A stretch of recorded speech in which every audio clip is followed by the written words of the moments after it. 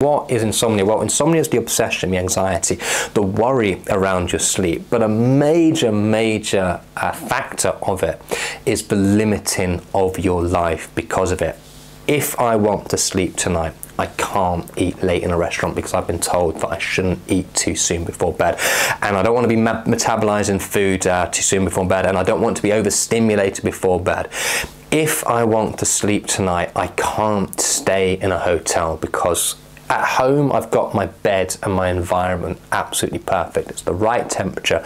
I know that there's not going to be any unfamiliar noises.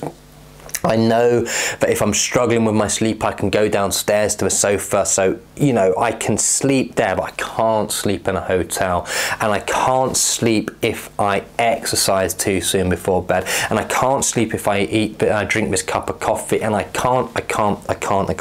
And essentially, your life, which is like that before you have insomnia, it just narrows and narrows and narrows until this tiny little road, this tiny little pathway that you can travel down when you used to have an infinite possibilities of things that you could do before you had insomnia. But you become so controlling, so obsessive around your sleep that all of that goes. So if I kind of kept people in this place where I don't add any resistance, then they're not free of their insomnia. So once people are confident that they can sleep, usually I then start gently encouraging them to add some resistance to what they feel they are capable of. So I always allow people to lead it by themselves. But if, say, for example, someone hasn't eaten late in a restaurant for years because they're so worried around their sleep, you're not going to get that growth until they actually start facing up to their fears. And so I will actively start encourage them to actually start booking that restaurant, enjoy their life, so that they're not just obsessing and having insomnia right there in front of their face all day, every day. That's part of the treatment plan. And often people go, well, what if I don't sleep after it? Because, you know, that's happened in the past. And I say, yeah, that might be a possibility that might happen. But when you had insomnia, you would try and do everything you could to protect your sleep. This is you with insomnia.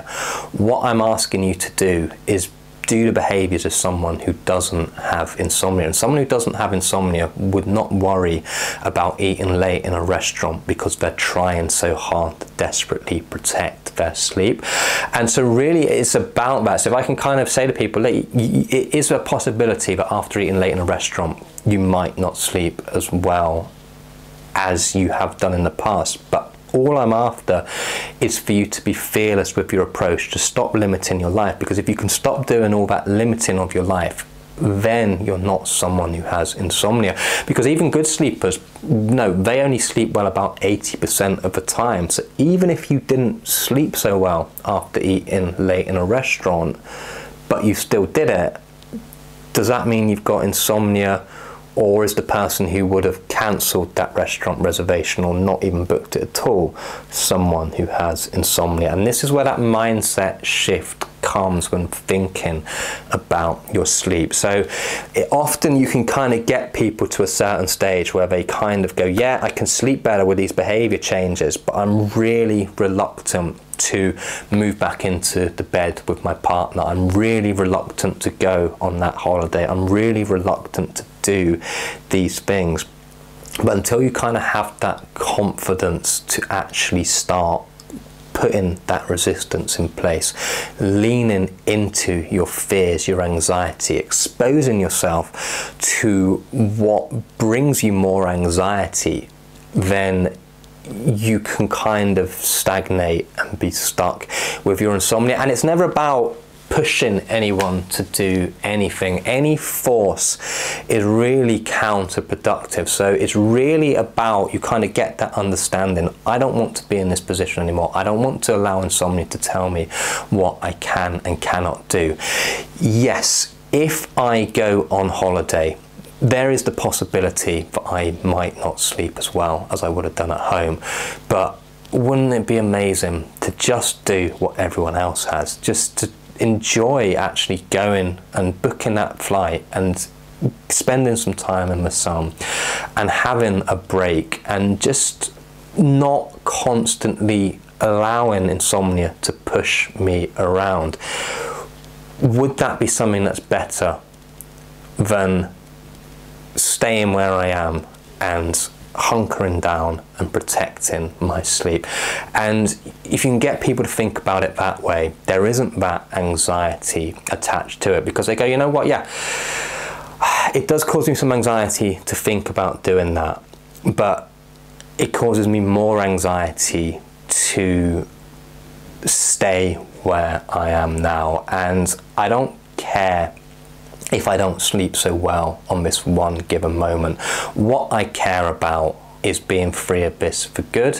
What I care about is breaking free of my insomnia. What I care about is getting my life back. This is far more important to me than sleeping well in the short term. And you know what, when you do these things, actually, if you can be fearless like that, 9 times out of 10, when people have done something that they're scared of doing, and then I ask them, well, how well did you sleep? Normally they go, you know what, I was worried about it, I was scared about it, and I slept absolutely fine. But let's take the worst case scenario. I said, you know what, I did it and I didn't sleep as well as I would have liked, but I still did it. And I'd say, fantastic. This is how you escape your insomnia. This is how you be free of it. And you've done it once. The next time you do it, because you didn't respond so frightened, so scared, the next time you book that holiday, there's not going to be such a fear there. You're going to be more confident. So whilst you might not have slept as well as you like this time, what if you were to do it again and again and again?